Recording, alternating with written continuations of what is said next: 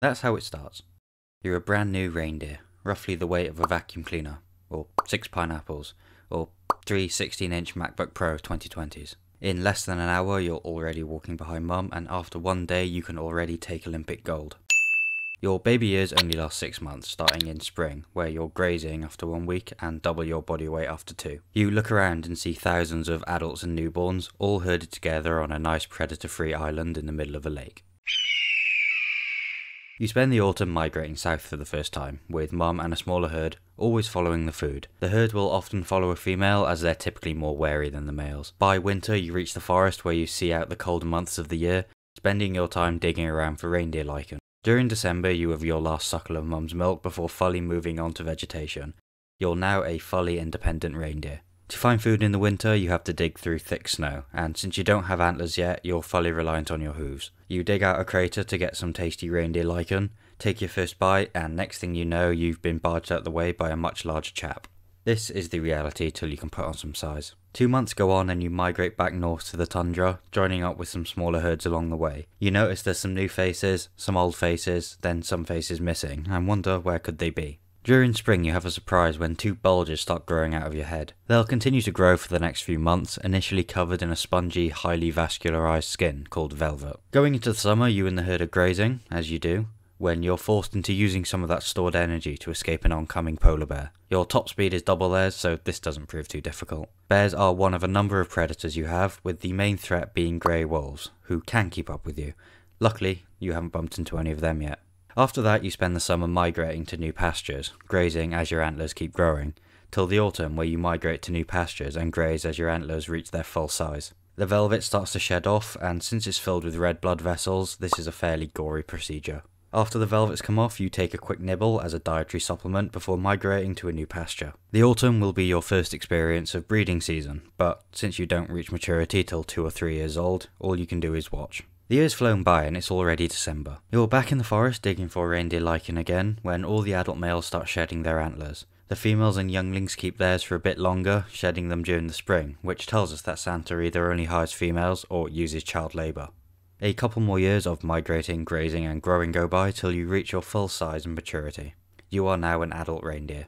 It's the start of winter and you're digging through the snow with your antlers and hooves. There's no carrots around, but you don't mind, because you don't actually like carrots and don't even have the right teeth to chew them. During the winter your foot pads tighten and shrink, exposing the edge of your hoof for cutting into the snow and ice easier. Your eyes also change colour from gold to blue to help see better in the darker months, a feat not seen anywhere else in the animal kingdom. Your nose contains a dense array of blood vessels that warm up the air as it goes to your lungs, and if that's not enough, you also put on a white winter coat to deal with the colder climate. After spending 3 months eating nothing but lichen, you join up into a larger herd again and make your way up north. Again, there's the new faces, old faces, and some more missing faces.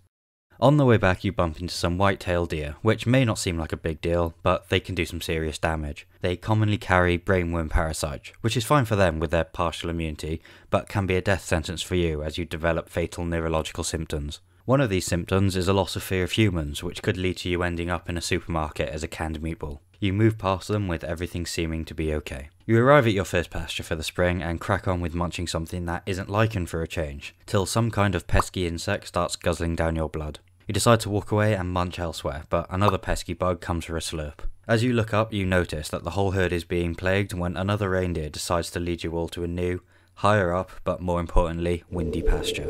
This seems to have sorted the issue. The summer approaches along with the days of continuous daylight. As an adaptation to this, you have no circadian rhythm and instead sleep based on when you need to digest food. Throughout the spring, your foot pads have enlarged and become spongy, helping you with traction throughout the summer. You spend your time grazing and migrating, then grazing and migrating, trying to bulk up as much as you can for an important autumn ahead. It's now the mating season, the most exciting time of the year. As a bull, like the Chad you are, you give up everything, including eating, to focus all your energy on mating as many cows as possible. This involves locking antlers with other males to become the dominant, giving you access to your share of up to 20 females. This often leaves the males exhausted and injured, debating if it's even worth the fuss.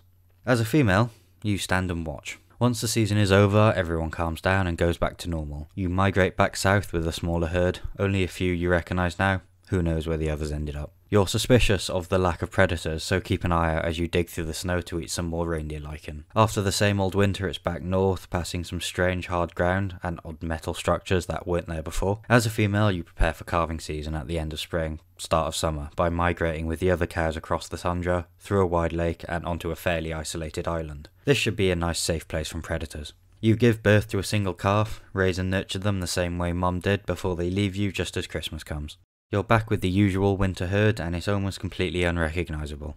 As you're grazing some veg, two strange animals appear and lead you away. They take you to a large coal building and that's when you start to have a realisation. Turning around to look at your back, you notice, for the first time, a number is sprayed on, and that's when it hits you.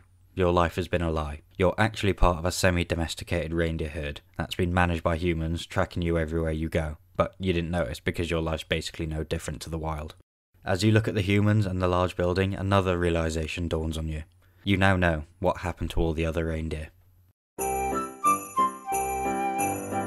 Fine, okay, you don't die. You're led into the building, into a cold, dark room. Then, surprise! Everyone's there for a surprise Christmas party, and you'll have fun and happily ever after, etc, etc. There's carrots and stuff, whatever.